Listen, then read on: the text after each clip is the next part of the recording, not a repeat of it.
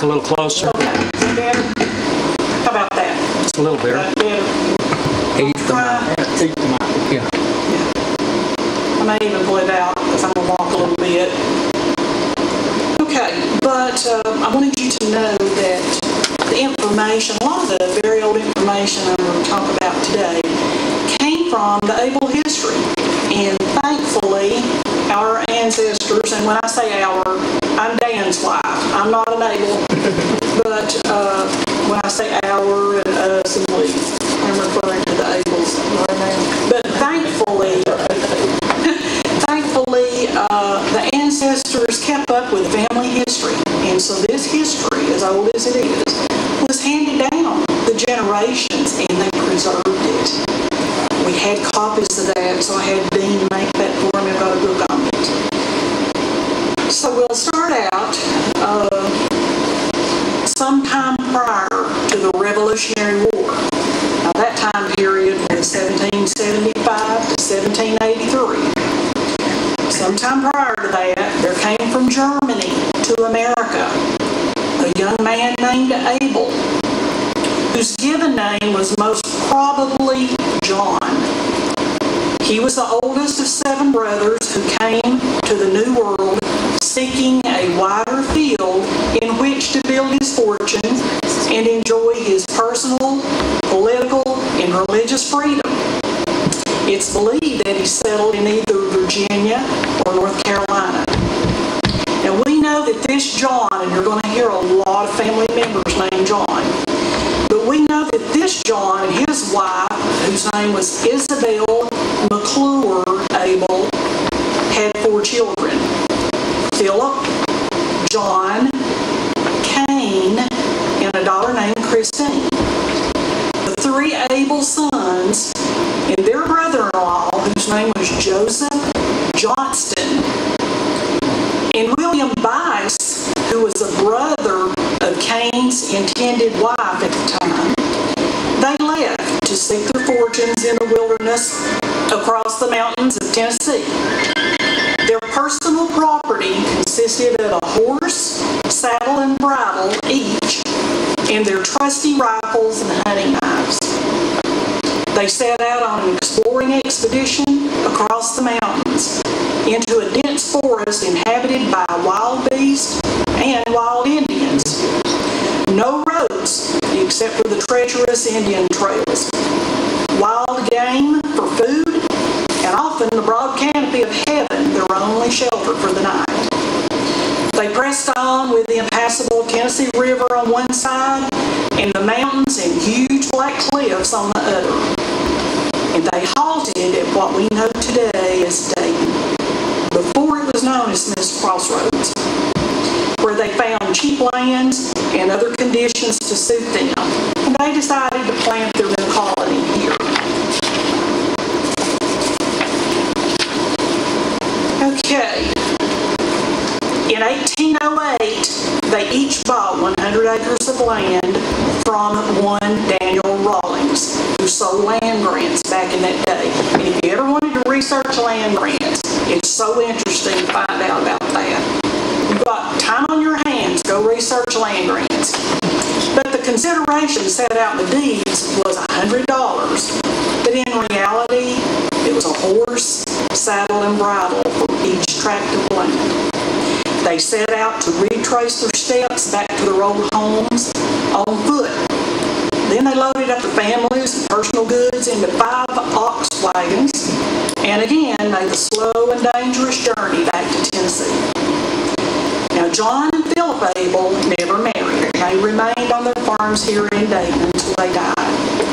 And we believe that Christine and her husband later migrated across the river into the Meigs and Bradley County area, although we haven't done any further research to find out about her family descendants. It is possible, we think maybe, that the Johnstons from the Coca-Cola company over there could be relatives. We don't know.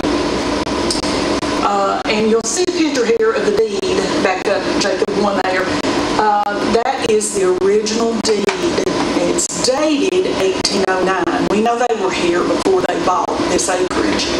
It's dated 1809. We have the original deed.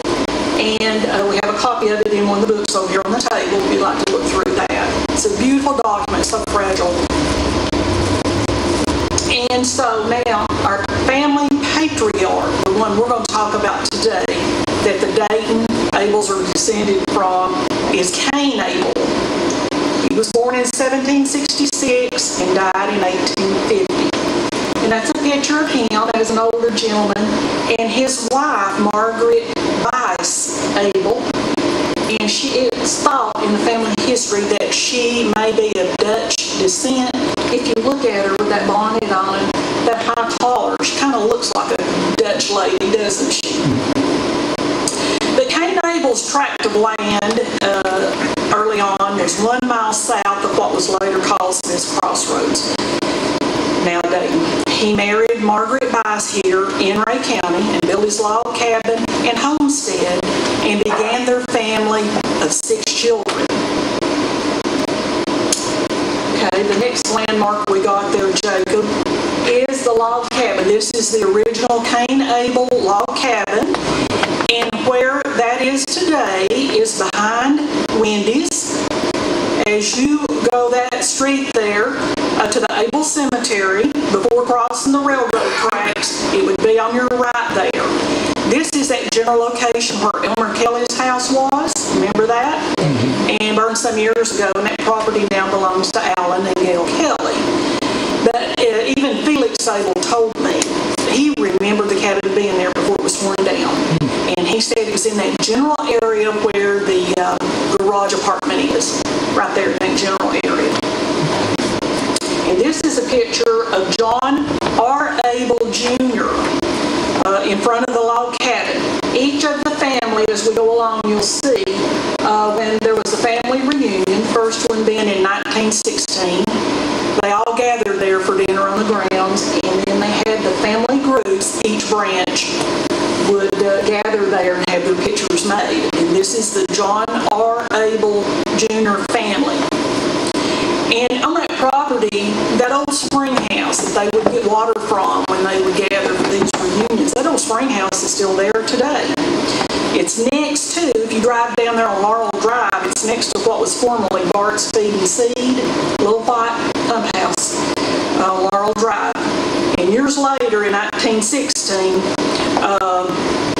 they would gather that water and eat outside, and even in the books over here, we've got pictures of them with food sitting on the ground and the men standing up, and they dressed up back then for reunions. In 1916, even in the warm weather, this one's dated in June, they wore suits. The ladies wore hats, long dresses back then. So it had to be quite warm. But back to Cain Abel. He grew up without any education, and as soon as his eldest son, Jeff, and daughter Polly became old enough, he and 3 or 4 of the neighbors built a private schoolhouse somewhere about the foot of Lone Mountain. So we could have been back in that area there behind Wendy's there that goes up to the foot of Lone Mountain. And I think it's probably close to the log cabin, I would think. He wanted to give his children an education so that they could help him in his business. He gave all of his children as good an education as the times and opportunity afforded, and what we call a common school education. The old people, although without any education themselves, by industry, frugality, and just good old common horse sense, acquired considerable property, owning all the land from Richland Creek in Dayton for almost 4 miles down the valley, and it was known as Abeltown. And Dan and I drove this off this weekend. We started at the bridge there at the Dayton Walking Track there by the Welcome Center, and we went 4 miles down the road. And it would take you about to the area where the old KO service station was, right before you turn to go to Graysville. That would be about 4 miles. That was the Abel property. When the old folks died, they left their children each a home in the area and a comfortable start in life. Besides farming, Cain Abel owned a stock stand, the same thing as a country tavern in the day, where travelers coming through could get lodging and feed for their stock. Being on a public road, there was considerable travel by stockmen driving stock to southern markets and then returning. Now, it's noted in the records here that Cain Abel served on the Rhea County Grand Jury in 1808 and 1815, so he began early serving his community. The older Abel family were strict, old-fashioned Presbyterians. Their library consisted of the Old Family Bible and the Presbyterian Confession of Faith. The Sabbath was observed as a holy day of rest and religious training. Very little cooking or any work that could be avoided was allowed on that day. Under moral conditions like this, the family was raised and departed not from their early training. They lived to a ripe old age, and all went down to the grave without a spot or blemish to mar their good name. Okay, so this is, I guess we can't enlarge that, but this is a breakdown of the family tree that I'm going to talk a little bit about each family member. I won't go into great detail with all the children because it is a large family. I'll tell you some highlights on some of the family. Cain and Margaret Abel had 5 sons and 1 daughter. We believe the Abel family to be patriotic, given the names of the 4 oldest boys. The first one, oldest one, was William Jefferson, who of course was named after Thomas Jefferson. Then there was James Jackson Abel, who was named after Andrew Jackson. And John Robertson Abel, after the great Tennessee explorer and companion of Daniel Boone, James Robertson. And Robert Perry, who was named after Commodore Perry of the U.S. Navy. John Robertson Abel, this is my husband's family branch. There it is, John Robertson. And it puzzled me because so many of the court records, and as you see, census records, a lot of times they misspell names. Well, his name was always John Robertson. Well, we found this poster where he put a horse up for sale. His name's on it with a T.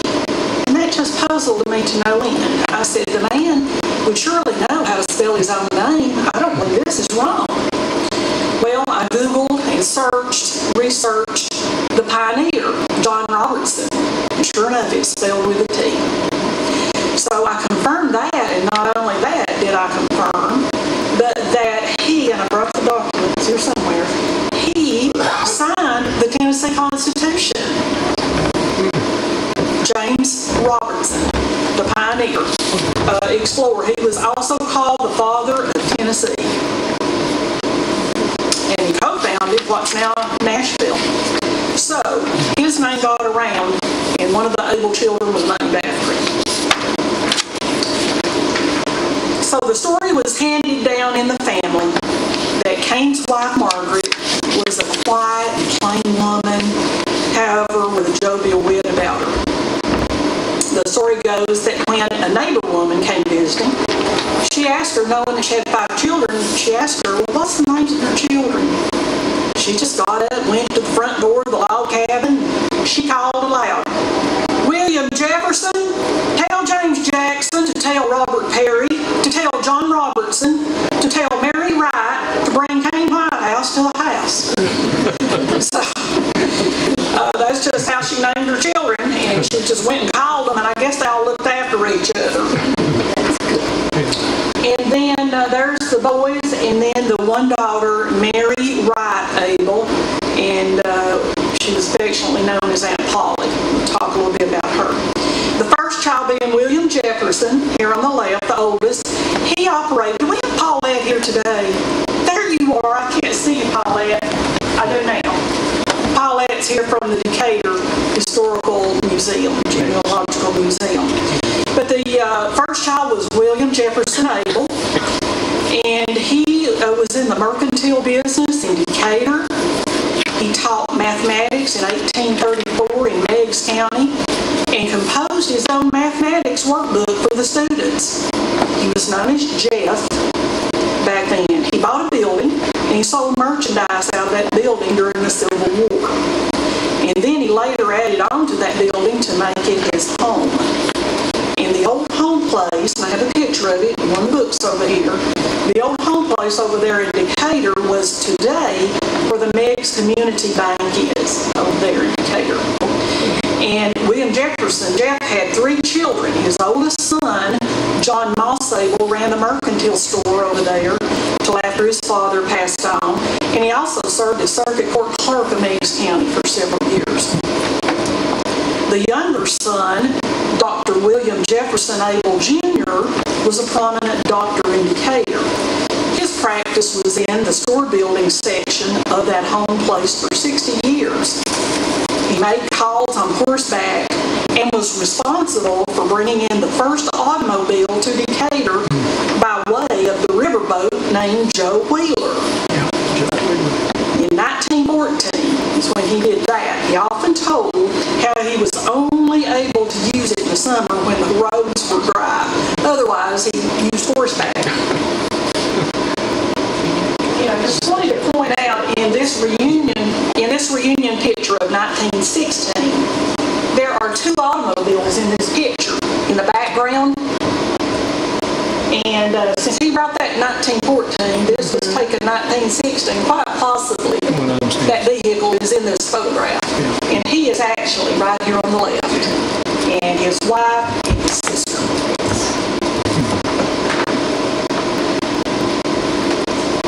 Perhaps owning the first automobile in Decatur spurred him into establishing a Ford dealership there in 1920. He did. We don't have the photograph, but Paulette, I got a copy of that from the museum over there, had a gentleman that remembered that dealership, and from memory, he gave details and had that memory recreated. So we have a picture of it. And Jeff's daughter, Arvazine, was her name. We had correspondence from her, and she's in this picture. She never married.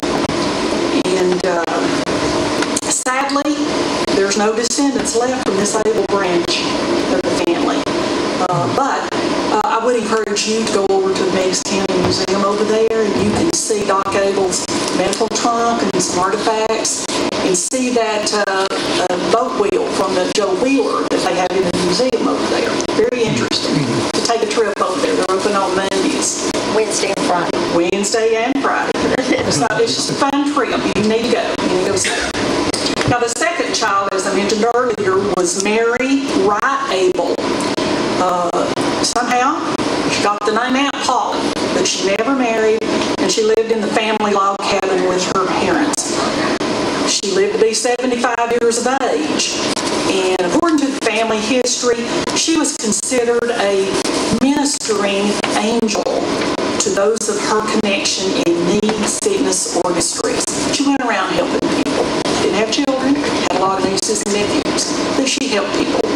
One interesting story here, Aunt Polly inherited the old grandfather clock that belonged to her mother and father, Cain and Margaret. This old clock stood about 10 feet tall and was handmade in about 1809. This clock ran and kept accurate time up until the time of her death that night, about 9:30 p.m. The old clock stopped and refused to run anymore.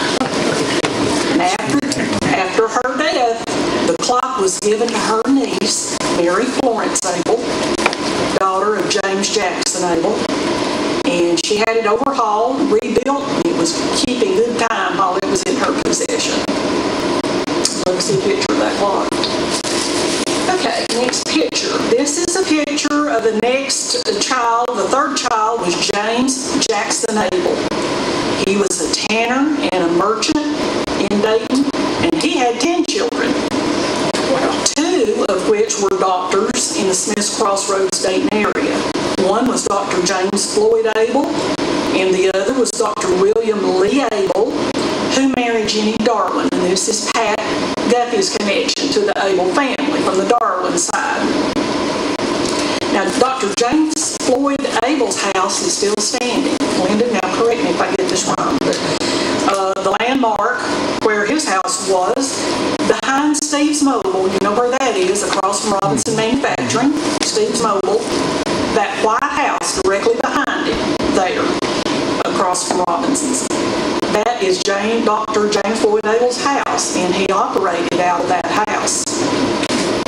When the county seat was moved from Washington to Dayton, one dark night in June of 1878, James Floyd Abel, Dr. James, not at that time, James Floyd and Boss Rolls wrecked a sign and burned it because they objected to the new railroad station being named Sequatchie.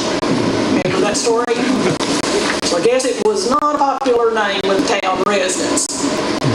So that's his claim to fame. But another son of James Jackson Abel was R.P. Abel. Linda, I believe he was an attorney. Am I right? He had several positions. He was an insurance salesman. He did several things. He did several things, but his wife Annie operated the Abel, I've heard it called the Abel School of Business or Abel Business College.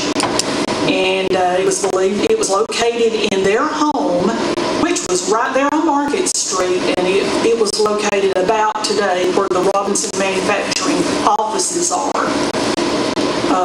The two-story slate roof house they lived in was actually moved across the field, back in the back there, next to the R.K. Abel property, where the ball fields are today. Across from the ball fields. Across from the ball fields. That's same street still there. Can I ask a question? Sure. I don't mean to interrupt you, but James Floyd Abel, the house behind the service station, wasn't that where Miss Leela and her sister? Cora and Leela Abel. Yes, they did. They did live there for a long time. Yep. But that house was moved there, and Miss Annie was listed as an instructor in secretarial studies in the 1936 Bryan Commoner yearbook. Okay. This house will be familiar to a lot of you. This is the house that James Jackson Abel built, and he owned it. It was a prominent hotel built in 1881 during the construction of the Cincinnati Southern Railroad during the Smiths Crossroads era. Today, that house, well, not today, but after this period of time, you remember the Morgan Apartments there across from Steve's Mobile there going up Delaware Avenue? This is that same house. Of course, it was later demolished to become now what is part of the Robinson Manufacturing parking lot. But this house was earlier sold to the Morgan family. And they bought it. An article that we've read says that they bought the contents that was in the house at that time. Okay, this is a picture of James Jackson Abel's son's mercantile store. His name was John Abel. Different John in a different branch from the James Jackson branch family. This is the old mercantile store. He and his wife Emma owned and operated the old Dayton Hotel.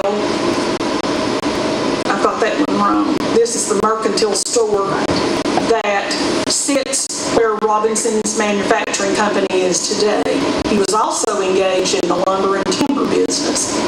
And at the time of his death, he was mayor of Dayton. Okay. And in the beginning. And this building is still standing. Well, It's behind the tin at Robinson Manufacturing. All that tin on the front, if you pull that tin off, this building is underneath. Libby Lewis actually remembers when she lived across from there, seeing the old paint on there. She remembers that before it was covered up. Now John Abel, the same mercantile merchant here, he and his wife Emma owned and operated the old Dayton Hotel, which was located immediately east and across the tracks from the South Dayton Railway Depot. Those of you that know, remember we had a north and a south railroad depot? Well, it was located across from the South Depot until it was destroyed by fire in 1896. And that's when he began the mercantile business. Okay, some of you remember this old Hodges house? Okay, James Jackson Abel's grandson was William Lee Hodges. And William Lee Hodges was the father of Igo Hodges, both of them being prominent jewelers in Dayton. Now, Igo Hodges was the father of Jane Ellen Farnsworth, Edwin Farnsworth, and Betty Hodges. They are the great-great-granddaughters of James Jackson Abel. They were not able to be with us today. One lives in Dayton. They were not able to come today. But the landmark there, this Hodges house, is now on the lot occupied by Robinsons. When they expanded from the old mercantile store, they tore that beautiful house down and added on. Jane Ellen and Betty had a brother, Igo. They did. Had a brother named Igo. That's exactly right.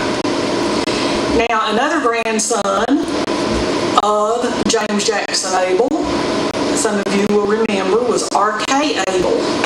He ran the Gulf Distribution Center in town. The landmark there today is remember where the old co-op was up by the railroad tracks, up by Victory Baptist Church, up there, white building, still there, but it used to be a co-op. But that's where he had his distribution center. Another great-grandson that you will remember was Lester David Abel. He was a local barber and worked at Farrell Reed's barber shop, and he also worked at Abel Hardware. A lot of you will remember him. Now, his family's here today. His daughter Linda came all the way from Alabama today, her husband. And then his son David and his wife Linda sitting back there. Now, Lois not here. Lois is not here. That's Lester David's wife. And a lot of you will remember Jackie Abel, former teacher and coach at Ray Central. He's another great-grandson of James Jackson Abel. And another one, great-great-grandson, was attorney Bill McPheeters. His mother was Willie Lee Hodges McPheeters. And other family members of this branch, you'll remember Orville Ganaway, his wife Eva. Eva was an Abel. And Dunk and Grace Abel, and Emily Jo Abel, and Ken Morgan, and then their daughter Libby. Libby was our age, went to school with her. Okay, we'll get over into the John Robertson Abel Sr. Branch of the family. This is my husband's branch. This is a picture of the old home place with him in there. And this is really the only old picture of him I can find as an older man. And this is his daughter standing up there, is his daughter Martha Abel. And then Aunt Belle is the one sitting down there. This picture is dated 1895, and that's the one I have in the frame sitting over there on the little easel. He was the fourth child of Cain Abel. He was a farmer and a mail carrier between Smith's Crossroads and Bradley County. He served in the Confederate Army and was a member of Captain Waterhouse's company. Now, this home place you're looking at sat today where American Pride Produce is. And a lot of you, even I, am old enough to remember the little white house, dilapidated at the time when I was young, sitting down lower than the highway. They made that highway through there. They always raised highway up. So that house sat down, kind of like that does now. Market Street Produce sits down in there. And that's where they live. And these are his two daughters that never married. And they took care of him in his old age and stayed with him. He had 7 children. His youngest daughter, Laura Bell, or Aunt Bell as we called her, the one sitting down there, lived to be 100 years old. This is a picture of her in the nursing home. They gave her a big birthday party, her 100th birthday. Back then, I think she passed in 70. That was a milestone to reach 100 back then. Now it's pretty common. But she continues living there at the home place in Abeltown. And she had cows and chickens. And so she produced butter and eggs, and she sold them to the sanitary grocery grocery and other stores in Dayton, and that was her living. That's how she got by. And after the railroad came through, and you have to understand, the railroad came through a lot of Abel property, Cincinnati Railroad. But after the railroad came through her property, the train hit and killed 2 of her milk cows. Well, she wrote a letter to the railroad telling them about the incident. Well, she received a letter back from the claims agent in Chattanooga. They told her that they'd like to avoid any litigation, and they offered her $135, which in today's money would be equivalent to $1,866.98. And so we have that letter, but we don't have proof. We don't know if she accepted the offer or not. I'd say she did. I would say that $135 was a lot of money back then. A lot of eggs. A lot of butter in it, yeah. A lot. For the cow, a lot of butter, yeah. Son, John, we get into these Johns and it gets confusing, junior and senior. John Robertson Sr.'s son, John Robertson Jr. He began as a teacher, but his chief distinction was in fruit growing, mainly strawberries and cattle.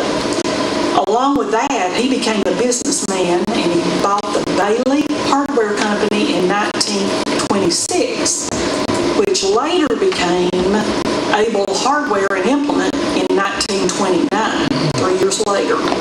He was an active member in the Methodist Episcopal Church South, which is now the First United Methodist Church. And if you've ever been in that church and you've noticed the beautiful stained glass windows in there, you would have seen one with his name on it. And John Robertson Jr. had 4 sons: Alex, Fred Abel, Albert Abel, Dan's grandfather, and Jim Abel from the hardware store. And of course, you all know Felix Nelson. Now, this is a photo of the Dayton Coal and Iron Company, and John R. Jr. bought out the land that was formerly Dayton Coal and Iron Company. He bought it out in bankruptcy.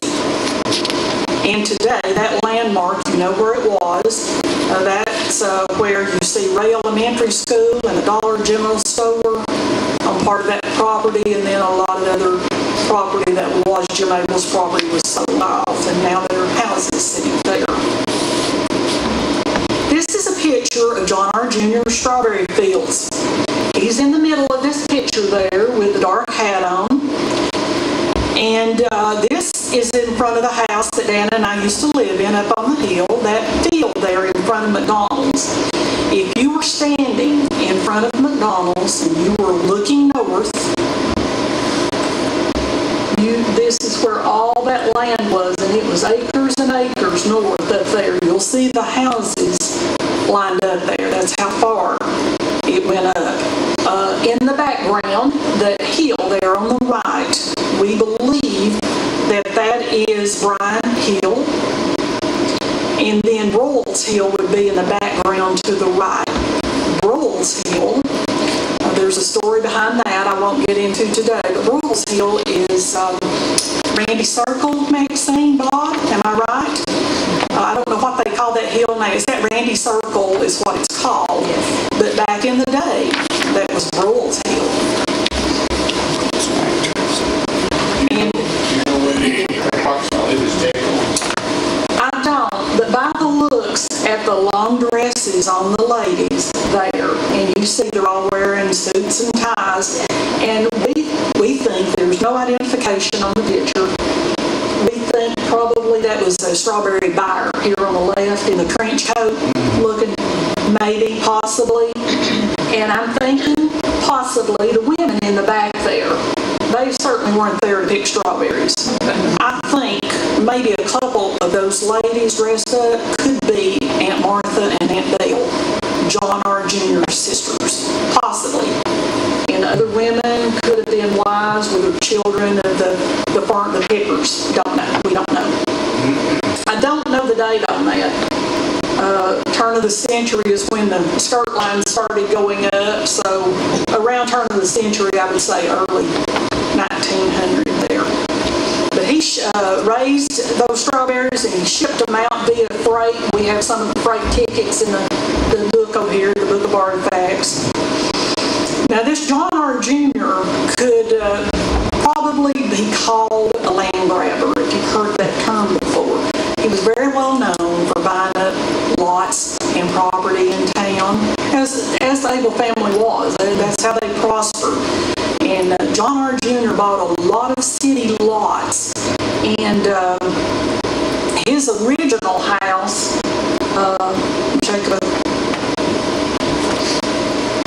I'll say this before we go to the next picture. John R. Jr.'s original house was behind the Pilot service station. It's now called B&E. You remember it used to be Pilot service station? And across the railroad tracks behind it, there was a white two-story house that burned a couple years ago. That was the original John R. Abel Jr. house. And then, this was the house that he was living in at the time of his passing. They moved that White House from this location today. This is across the tracks from Food City today, still there. But that White House sat there and it was moved to up there behind the Pilot station so that they could build a red brick house. He owned Abel Hardware with his sons until his passing, as well as the connecting building that housed the Shipley 5 and Dime store. And he owned a number of rental houses that formerly sat where the Dayton Municipal Building is today on West 1st Avenue in the library. And in that newspaper spread out on the table there, you'll see some of those houses that were there before they demolished them to make room for the municipal building in the library. Okay, this is a picture of the Abel Dairy Farm, the silos, and the big barn there. I can tell you one of the men, I zoomed in on the scanner, and I know one of the men sitting on top of that silo is Dan's grandfather, Albert Abel. I can pick him out. We have other pictures of him, so I knew that was him. Can't tell you how he got up there, but we know that's him. And that is John R. standing down at the bottom there with a dark hat on, and that's his son Fred next to him. So all the land area where Food City is, We Care, Family Dollar, and other businesses there, that was formerly the John R. Abel Jr. Dairy Farm. Milk was sold. Dan's grandfather, Albert, hauled milk to Chattanooga. Sold it, brought it back. We've got the receipts from that. And also delivered to the Dayton area. And they had a contract, of course, with the home stores back then. You know, Mr. McDonald. And of course, the McDonalds are tied in with the Abel family, too. That's another path. In 1939, John R. Jr. leased 4.5 acres of land to TVA, Department of Forestry Relations, for a CCC camp. You know what a CCC camp is? Civilian Conservation Corps. A lot of people don't know this, but it was located at the current Robert Abel house where Dan grew up, lived there, and Robert had a cornfield there. It's the highway, Hiwassee Highway, that goes to Cleveland. Right as you go under the red light there at Napa Auto Parts, right in that field there, that was cornfield. And that's where the CCC camp was. And Dan remembers the concrete slab being there because his daddy busted it up to plant his garden. So he remembers that. He kind of had to help. I'm sure you did. On your daddy, I'm sure you did. So that's where Hiwassee Highway and the Maley Hollow roads are today. Another site is the Dayton Housing Authority, where that sits today. That was part of the original Abel land tract. And as I mentioned earlier, going on down south, Wendy's, Arby's, Lowe's, Bojangles, TVA Credit Union, all of that now occupy land that was in the original Abel tract, formerly known as Abel Town. Highway 27 South runs through the original Abel property going south. Okay, next family member, we're getting there. This is the best picture that we have of Robert Perry Abel, one named after Commodore Perry. We don't know a lot about him. him. He was the fifth child. He was a farmer and a soldier in the Confederate Army in Captain Waterhouse's company. He was taken prisoner of war, and he died in prison in Albany, Indiana in 1864 at the young age of 45. He's still buried there. He never was brought back here. He had 7 children, and one of his daughters, Margaret Adeline Abel, pretty lady here, the daguerreotype I've got, she was a private in the all-female cavalry unit, alt, whose family were Dayton merchants, and most of the alts are buried up in the College Hill Cemetery. And landmark here, one of their home places, one of the alt families, which has since been torn down, was on the street leading to the Dayton Housing Authority, which would have been a little bit below that red brick house you saw a while ago. If you're going to Taylor Hills, the housing project, that alt house sat there. And then I just found out this weekend that another alt house originally was the big white house torn down at the corner of Highway 27, and is that Florida Avenue? Burrell Street. Burrell Street. Kind of in there where Century 21 Real Estate is, right there, the intersection. It would have been on that corner right next to David and Linda Abel's house. Beautiful white house. And the Robinson family later owned it and then rented it out for apartments. But it was originally an alt house. The 6th child of Cain Abel was named Cain Whitehouse Abel. The Whitehouse coming from the mother's side of the family, Margaret Bice's side. Cain Whitehouse was a farmer who owned and operated a mill. This house is in this 1916 reunion picture. This is where they gathered. No, I'm sorry. This one's 1919 picture. This is where they gathered in front of Cain Whitehouse's house. Now, this house sat today would be behind Save-A-Lot and Arby's on that Laurel Drive, and it faced Lone Mountain. And the reason we know that, that's in the family history. But also, Jacob, you'll notice, behind this house, see this hill? The hill line there is that big hill there behind McDonald's and where Preble Jeep was and all. So we know it faced Lone Mountain. And by the way, that hillside's called Ellis Ridge. You knew that. Cain Whitehouse Abel. You're not going to say we're getting him. I'm not found any relation yet, but their property is joined, according to the deeds we have. Property is joined. Cain Whitehouse was elected Common School Commissioner for the 24th District of Rhea County at Smith's Crossroads. He had 10 children as well. One of his daughters, Susan Catherine Abel, married into the Johnson family. Hence the connection between Abel Hardware and Johnson Hardware. Most everyone thought they were competitors, but actually they were cousins. If Abel Hardware didn't have what you wanted, they would send you over to Johnson Hardware and vice versa. I see Ralph nodding his head. You remember that, don't you, Ralph? I've heard that a long time ago. He had a daughter named Arvazine Abel. That's 2 Abel girls named Arvazine, so you could tell they were close family. But this daughter, Arvazine, married Luke Coulter, and his son, and Cain Whitehouse's son, Franklin Hull Abel, married Mary Coulter. So, daughter married a Coulter man, and an Abel man married a Coulter woman. So this explains why their Coulter family buried in Abel Cemetery, the connection there.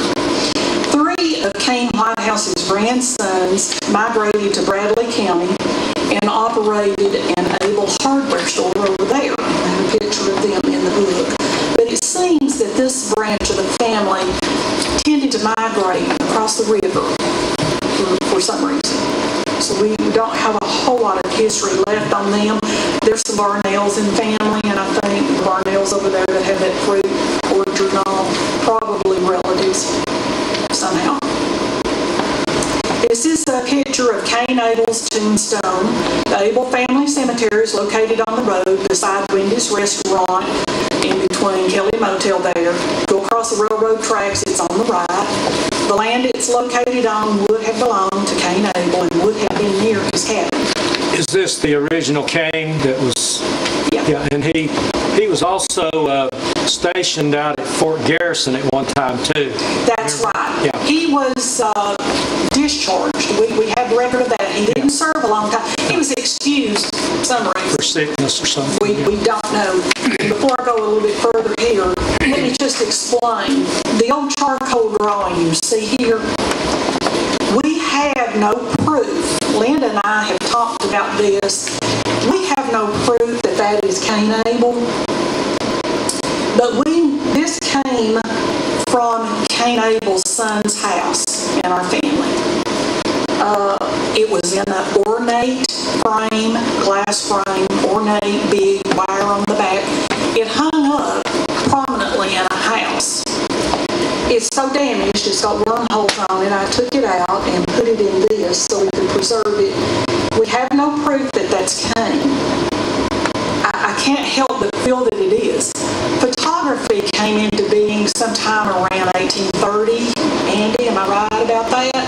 According to my research, I think it's generally right. generally sometime around 1830, and before they... This is very early. It came from France.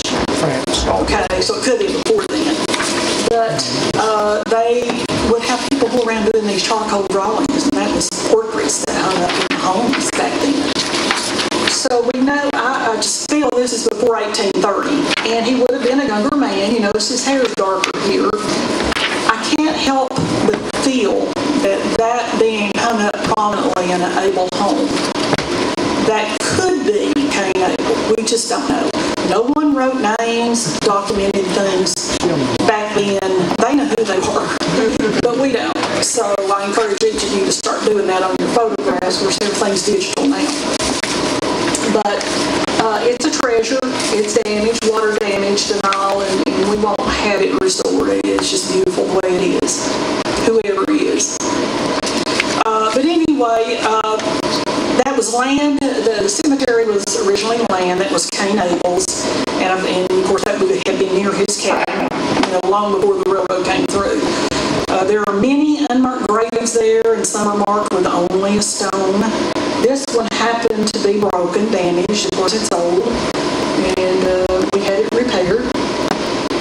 And the old family maintained this cemetery and would collect donations for its upkeep. So I found this little booklet, and the earliest entry in it is 1912, where they would collect money, and they would record when they paid someone to go clean it up.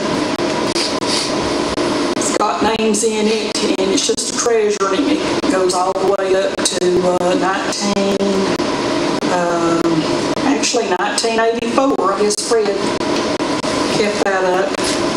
1934. It's not 1984, it's 1934. No, never sold a lot. It's been given away.